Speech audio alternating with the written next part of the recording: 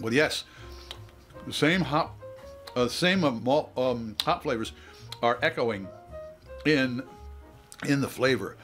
First of all, this is a very good heavy-bodied beer, full-bodied beer. So the hops have a lot to work with, and there certainly is a nice balance between it. So, does Nielsen Schmielsen from the folks at let's see, what I said there?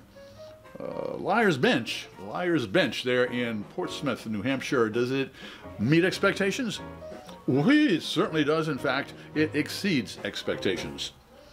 I'm Pete LaFrance, the old growler, hoping all of your beers meet expectations.